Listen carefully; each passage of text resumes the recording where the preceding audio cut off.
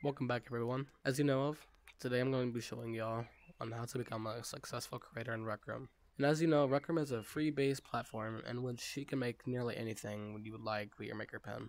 If you don't already know what the Maker Pen is, it's essentially a building tool that you'll use to make maps, rooms, anything you want, power your imagination. If you don't already know how to get to your Maker Pen, what I want you to do is go to your watch, backpack, Maker Pen. There we go. Quite a few tools that you can use on here. If you want to make a map that you use all of the tools that you were provided, it is very hard to understand all the tools when you first start building, but I'll explain on how to get better with doing that later in the video. If you want to make your own room, if you don't know how to, you can go to get your template first. So to do that, you want to go to create. I'm going to go to create new room right here. And then you can choose any one you want. All these custom templates for y'all. But if you want to start off with a just plain regular map, I would recommend going to this one, the Maker Room. See it right here.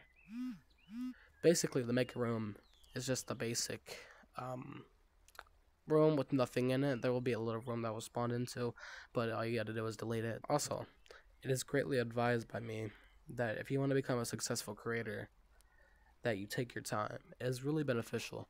I guarantee if you take your time on a map, it will do way better than just rushing. Just take your time, don't get too rushed, and you'll be good.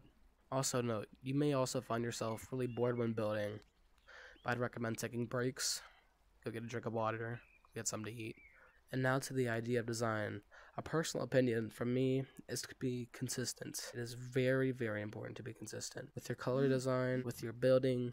You want a pattern in your room. You just don't want a whole bunch of colors everywhere, a whole bunch of different shapes. Make it be different shapes, but it just can't look outrageous. Say as an example, you make a military in Rec Room. You would want to make sure that it's very clean, proficient, and you can do this by sticking between the same 4 to 6 colors throughout your whole military base. You could also use other textures. When you're building, you don't want to just have the regular default cardboard texture. You can access the color. Look right here. Recolor. You have whatever color you want. See, I'm gonna pick yellow. See this. You see the texture of that. That is a good texture, I would say. If you're just going to use one texture throughout your whole map, that's not going to really be good. You want to make sure to use different textures. I'm going to show you the plain texture that you'll start out with. It's cardboard. Cardboard is a very, very basic texture. I really don't recommend it. I don't really know what you would use cardboard for other than cardboard. There's all sorts of types of textures you can see right here. Material. Take a little scroll down. Oop. If you are unsure of what to use as of color and texture, I'd recommend going to bigger games on Rec Room, taking a look at those, and getting insight on what you should use. I promise you it'll be so much better, as I am a successful creator as myself. As you can see, I have the golden hoodie, the golden glasses, the gloves, and I also have the fanny pack. These are all earned from getting tokens and cashing out on Rec Room. You can also get these yourself, but it takes time and effort. I also feel that it's very important to differ your designs from other people's designs. I don't mean like all the way different, but you want to be different in a way that makes you stand out. That is very important that you are building something that you have interest in. You want to make sure you build something that you like. You don't want to build something that you don't like. It's not going to be fun. You're not going to enjoy it. You're not going to have the work ethic and the detail that you want to put in it. There's multiple different categories in Rec Room when it comes to building, such as roleplay, game, story, and hangout. I'd recommend to stay within those 4 game sections. Although you would want to make what you like in your room, make sure that there's things for other people that they would like. You really want to make sure people are hooked onto your game. If you don't follow just that little step, it could ruin all your chances. Also, I want you to take your time. You really want to make sure that you spend a good amount of time in your room. Your room should not be made in a day or 2. It should be made in about maybe a week, a month, depending on how much help you have. Just think about it like this. If you could do it in one day, that means everyone else could do it in one day, and everyone would do it.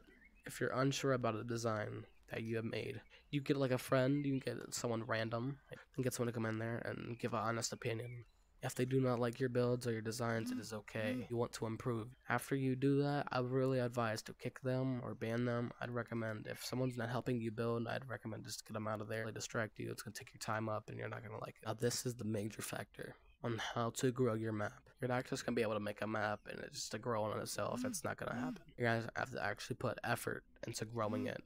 You can do that by knowing that it is key, alright? It is key to be consistent. There are many ways to grow your map. There are a few very effective ways on how to do this. The first one would be spam inviting. Essentially, this means that you would spam invite a whole bunch of friends and all that stuff. I'd recommend is going to like rec centers, adding people from rec centers. Keep doing that over and over again. Switch instances, add all those people on. Now the next way, promoting. Another strong, effective way to boost your room's popularity is promoting to friends over social medias or on Discord too. If you join the Rec Room Discord server, they actually have a custom channel designed for promoting your game that you're able to just put the link in and people can come check it out. You want to give a good description of why to check it out and what it is about. Another big thing, it's time spent in there. When people come into a map, well, your map in that case, you want to make sure that they spend enough time in there. The more time people spend in there, the more chance you would get on hot page. Now to do this, you can probably have like cloud variables. You can have a leaderboard for time spent, kills, deaths, but you want to make sure there's something for people to grind for. People strive to be the best in games. Another really great way to get people in your game is to get players to come back. You want to make sure that players are hooked and committed into playing your game, that they'll come back. It is important to know when becoming a popular creator that it can almost be a full-time job depending on what you're doing. Mostly this would only go for military owners depending on how committed they are. Now the last way to grow your game would be events. If you don't know how to start an event, I can actually show you. Here, go to the event page right here. Go to my events and create new event. And then you put in all the details right here that you need, set date and all that. How to build your community. When you make a rule in Rec Room, you really want to be consistent. Alright? If you really want to do that, you want to be consistent, you want to make this a full-time job possibly, you want to make a way for people to support you. By doing this, you can make a Discord server, you can make social medias, TikTok, Reddit, Twitch, YouTube, depending on all of what you would like. Maybe the best one would be Discord and YouTube, and that's the best ways I would recommend on how to promote your game. Now here's the last thing I was talking about in the first part of the video on how to get better with the Maker Pen. It's probably the best way you probably have to get better other than learning yourself. I learned myself. I've never went to a Maker Pen class. If you don't believe you're good enough at creating things in Rec Room, or you feel that maybe you need a bit more learning when building stuff, there's actually Maker Pen classes on Rec Room that you're able to attend to. They mostly start on weekends. And to do this, to get to these Maker Pen classes, you must have Discord, at least from what I know. And if you go to the Rec Room official Discord, you'll be able to find Maker Pen classes. There's tons of different Maker Pen classes for people to use. There's tons of different ones depending on what you would like. That's it all I have today on how to become a successful creator.